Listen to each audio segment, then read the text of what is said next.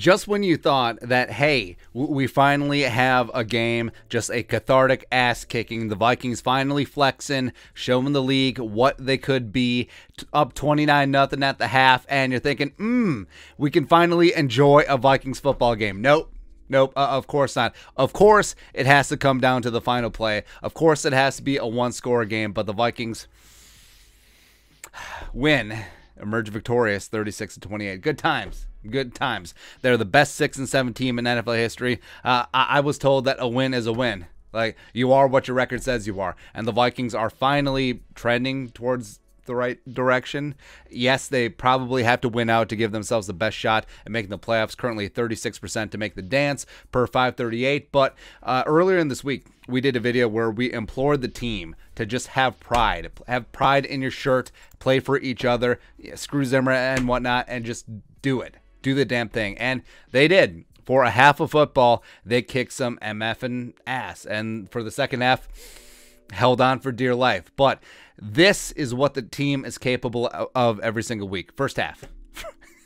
First half. That's what's been so frustrating about this team. But Vikings stay alive and move to 6-7. Cool. We got some winners and we got some losers. Man of the match, of course, has to be Dalvin Cook. Now, it was going to be him either way, but the fact that he had the best game of his career is just astonishing. Now, athletes generally are not heroes for what they do on the field.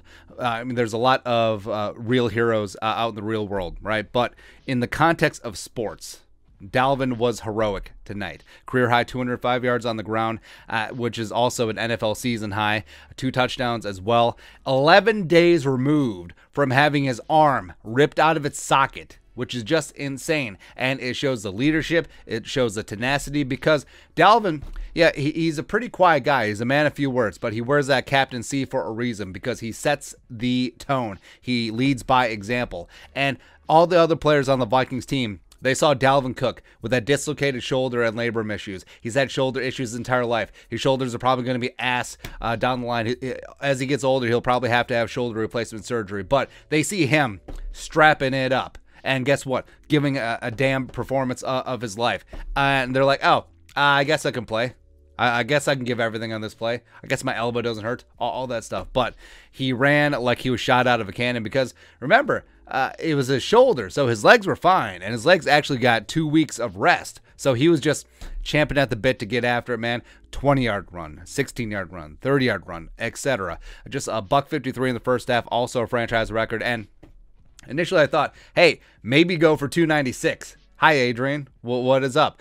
But then I was like, when the Vikings had the lead 29-0, okay, rest up Dalvin, give Madison and Kenny some work. And then they came back and were just like, oh.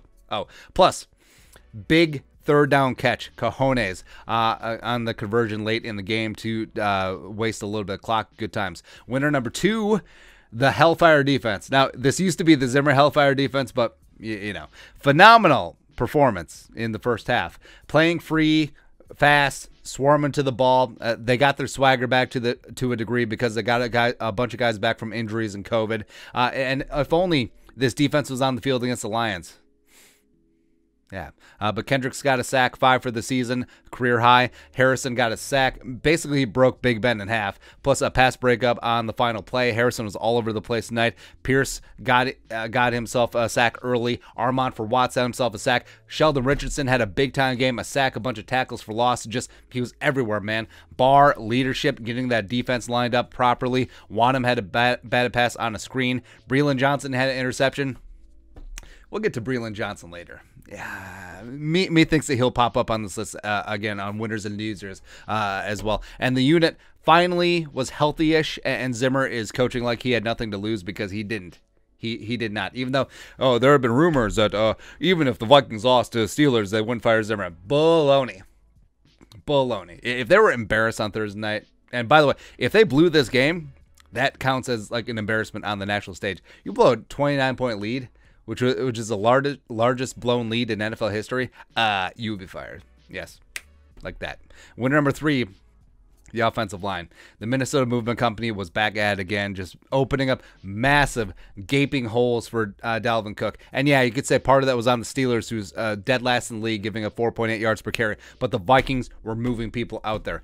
Ezra Cleveland, phenomenal. Mason Cole doing work as well. Props to Blake Brando, who they bring in frequently as a 6 offensive lineman heavy packages. I think the Vikings may have something with Blake Brando going forward. And Kirk did get a little bit of heat throughout most of the game, even with TJ Watt out, so he obviously can't be perfect. And Oli Udoh struggled. Bradbury also had some issues too, but it is what it is. O'Neal, stud. Ezra, stud. Mason Cole, stud. Next up, winner number 4, Justin friggin' Jefferson. Now, this was like a lock slam dunk the first quarter. I mean, they got him all the targets, but he faded away. Steelers eventually started taking him away, opened things up for KJ and Gronklin, but 7 catches for 93 yards and a touchdown. He could have had 2 more touchdowns. Like he got his mitts on 2 more, but it didn't work out. He did have a drop that led to an interception, but it is what it is. It just shows that the kind of respect, the kind of attention that Justin Jefferson requires in this league, because he was getting doubled in the second half, because the Steelers are like, hey, if we're going to lose, if we're going to get blown out, it won't be 18. Like, it'll have to be someone else. Winner number 5, Jordan Berry. That's right, the revenge game. Former Steelers punter, outperformed the guy who replaced him, by the way. 48.7 yards average on 3 punts. Also placed their ass down at the 4. Beautiful little punt to get there, to have the Steelers have to march the whole field. They almost did, by the way. So what can you do? Honorable mention winners: KJ Osborne, wide receiver 2 for Adam Jerome, Ezekiel Thielen, 62-yard tutty. Woo! What is up? KJ, eventually Adam Thielen, he will retire, and it could be the Jefferson and KJ show. And I'm KJ. I'm fine with that. I'm good with that. Zimmer dialing up some blitzes, even on 1st and 2nd down, which I didn't know that you were legally allowed to do, but whatever. He got after it. He's like, hey, if I'm going to get fired today, I'm just going to go down swinging. Don't care. Now, he did turtle a little bit. We'll get to that later. CJ Ham, props to him. He's a leader. He's a team captain for a reason, just making big holes with the Vikings offensive line, just leading the way. The Vikings are one of the better running teams in the league because of CJ Ham. And even though the fullback is going by the way of the Doe Bird, the Vikings do have the best one in the league. Also, Armand Watts. Armand Watts is going to be a future starter for the Vikings. Diesel Thompson will probably move on. Michael Pierce will probably move on. And Armand is going to be here. And he's becoming a monster, man. You love to see it. Losers. There's a bunch. Chris Boyd. So the game changed with his 15-yard taunting penalty. It just broke. And it gave the Steelers their first touchdown, and then the levee broke. And just everything just... And Chris Boyd, he can be talented, but he's got to rein it in sometimes, man. I love the attitude. I love the swagger, but you can't hurt your team like that. Can't do it.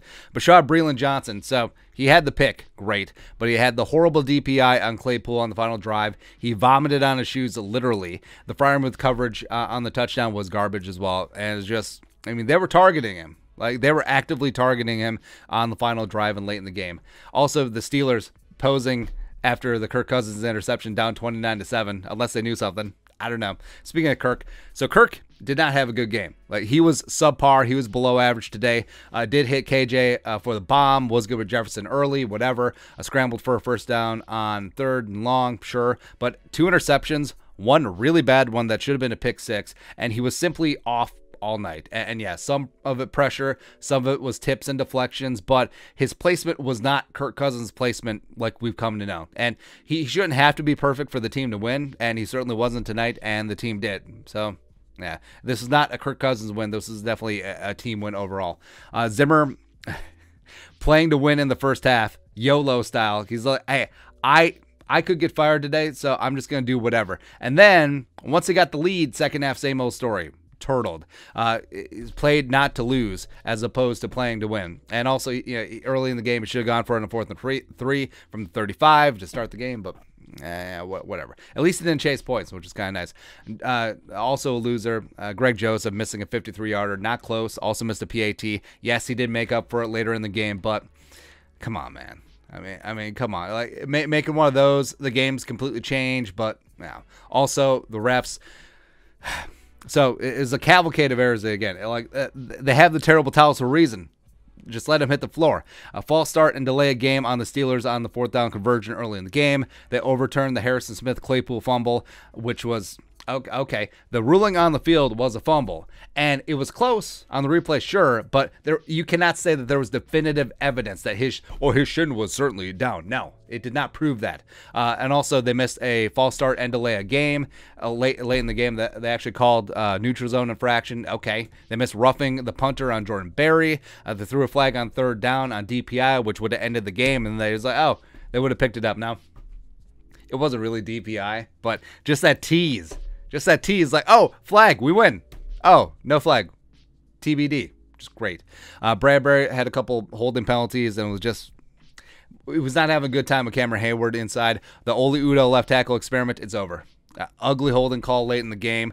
Giving up pressure consistently is just, I would rather see Blake Brand at left tackle if you're going to go that route without Darisaw. And then also Dantzler had a pretty bad DPI on 3rd and goal, but we're sort of nitpicking at this stage. I mean, a win is a win, even if it was just an emotional roller coaster. But 6-7, staying alive, 36% chance to make the playoffs. Monday night at the Bears. The Bears, even though, the Vikings never win Soldier Field, the Vikings never win a primetime, Vikings never win a Monday night. They did last year, and they're going to do it again this year. Square up at 7-7, keeping Skull alive.